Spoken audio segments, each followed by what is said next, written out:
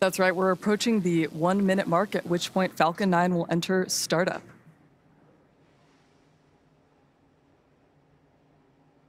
Falcon 9 is in startup. Right on time. So at this point, the autonomous flight computers have taken over the launch countdown, and stages 1 and 2 will begin pressurizing for launch. Let's listen in to the launch director's final go. The launch director is go for launch.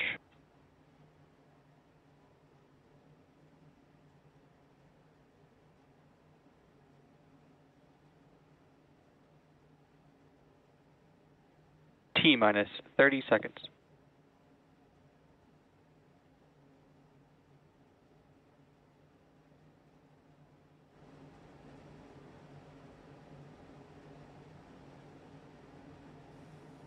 T-minus 15 seconds.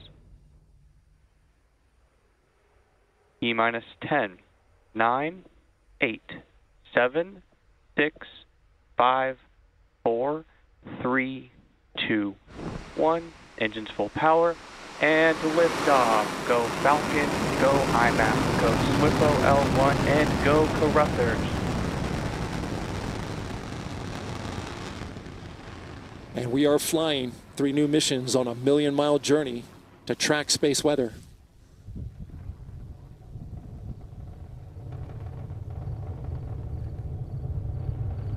Good looking flight so far.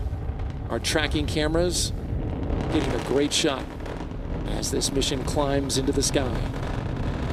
We'll be looking now for those engines to throttle down as we go through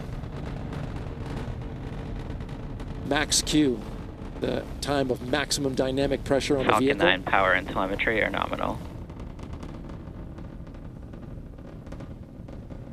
That's right, so coming up is max Q, which is the maximum aerodynamic pressure, largest structural load the vehicle will experience. So slowing it down helps to reduce some of the load it experiences. Falcon 9 is supersonic. And that will help us recover and reuse the first stage. Following max Q, we'll be able to throttle those engines back up as atmospheric density drops. Max Q.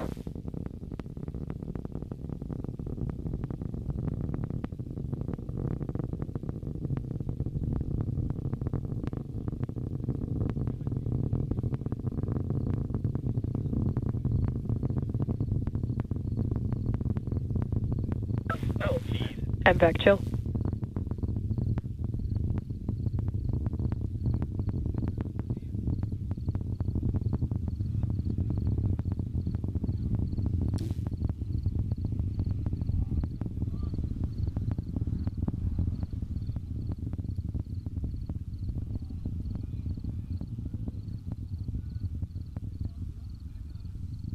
T plus 2 minutes into flight, you can see all 9 Merlin engines. You can at least see the exhaust from 5 of them there.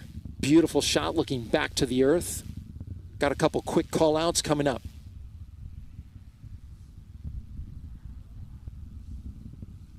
We're going to shut off the engine at 2 minutes and 29 seconds. Stage Sept at 2:32, and then our first burn begins at 2:40. Here we go. Stage separation confirmed. And there it goes.